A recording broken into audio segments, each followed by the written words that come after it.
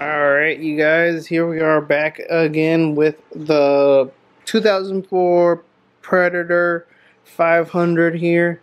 So as you guys could see, it's pretty much still where we left it. I think the only thing I did was put the fuel pump on here. But we did find some other stuff missing, and also, yeah, well, we pretty much found a bunch of stuff missing, but also I got all the parts that I should need to put it back together. So this is it right now. Let's go to the bank. All the old stuff right here, which I'm still going to be using, minus the head, and all the new stuff. So, battery, radiator hose. I bought this at O'Reilly's. Battery was like 28 bucks, or was it $32? I don't remember. One of those two. The hose was like 12 bucks. About the chain, that was 33 bucks. Found out that the starter solenoid was missing also, so that's also that was like 13 bucks, 14 bucks. We got the header pipe. That was like $40.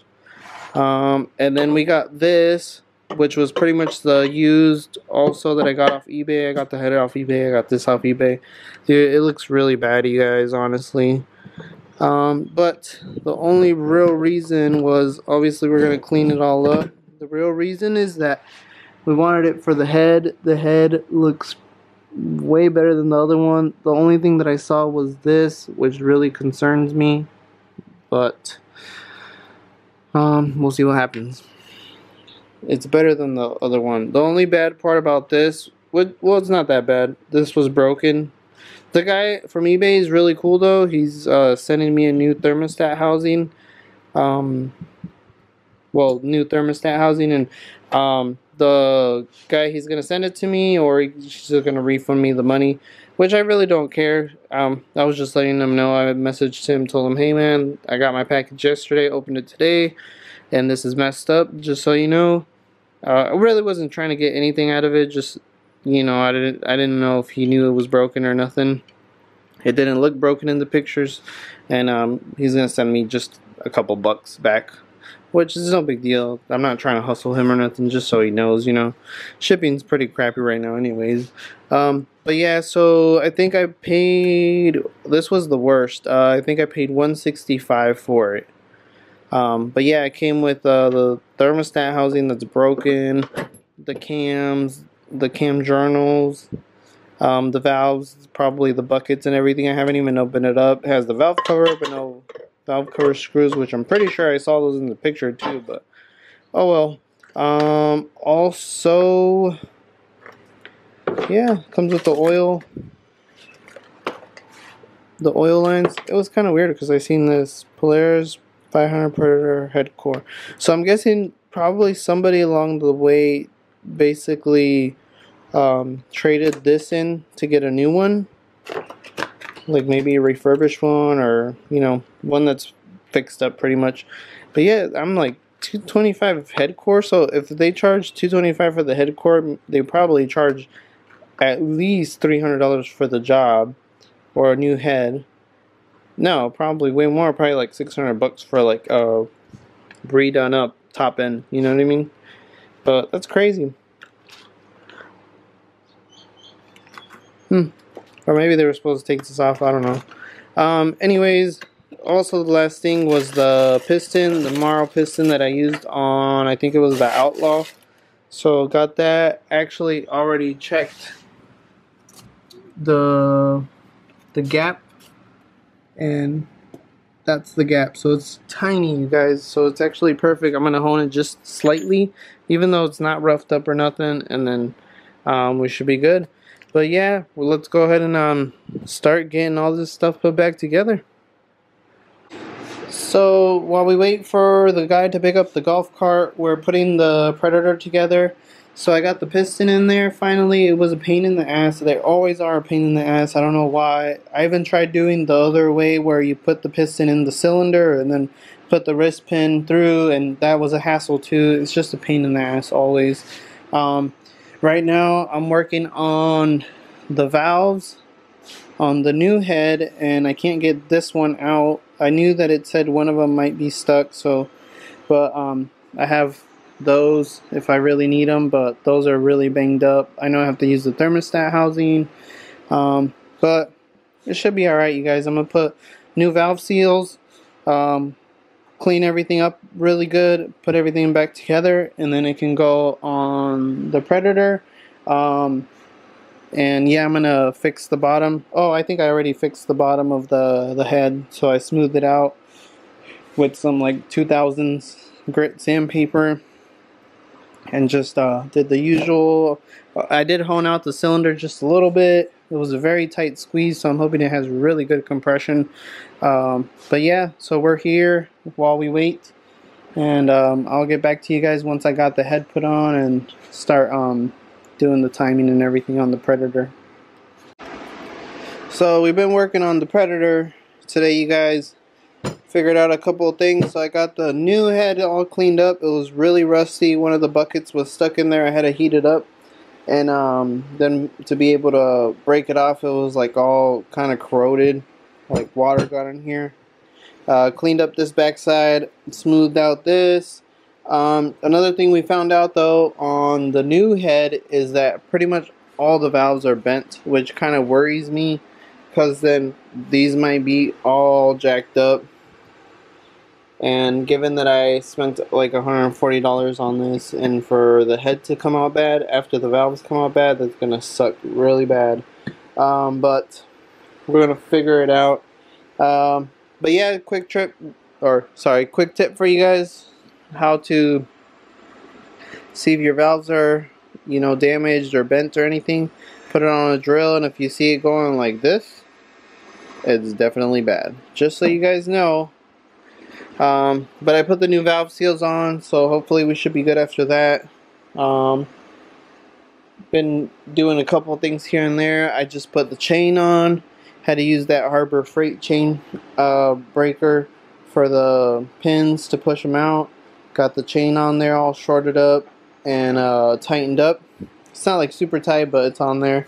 What else did I do? I did some other stuff, you guys. So we got the cylinder on. It was a pain in the ass.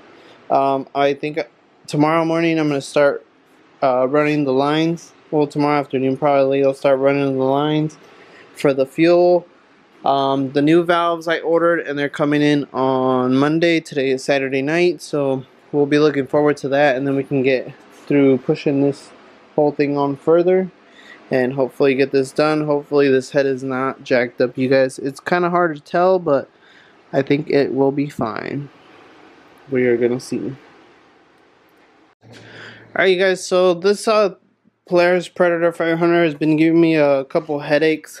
I don't think I recorded putting the rest of it together, but we seem to have an electrical issue. You guys remember I bought a battery, a starter solenoid, a key, and I've diagnosed it, which you guys probably saw me load up some videos on some short clips on YouTube.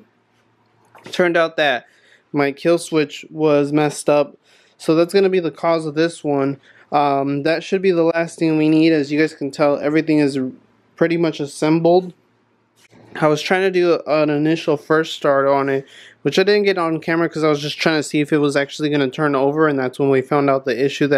So pretty much I have power when I turn the key until I actually try to hit the start button on the kill switch, and then the battery voltage goes from like 12.5, which is what it's supposed to be at, to 0, literally 0. So it's like if there was a short. So I traced around everything. I did a lot of research. I even have a wiring diagram here to try and figure everything out. This might look a little bit funky on the camera, but so here's I had to figure out how the starter solenoid was supposed to wire up. Basically, the highlighted stuff is what that goes to. I was trying to figure out how that would go, so I can figure out the issue. So one of the causes could be a starter. I think it's called a dioid, something like that. It's a little fuse for the neutral light. That seemed to be fine. Could also be your clutch switch, which is I believe located right here. next to the left side by the shifter. Wasn't that. It could also be the key. It has a new key, so ruled that out. It could be the recidifier, but that was fine. The only thing it has is 2 red wires going up to it. There is another one that goes that has a little fuse breaker here, which is this. I checked that. It's just this little box looking thing. It's like a 20 amp fuse. Yeah, 20 amp circuit breaker. That was not the cause. The only other thing it left me with was the battery and the cables. That was fine.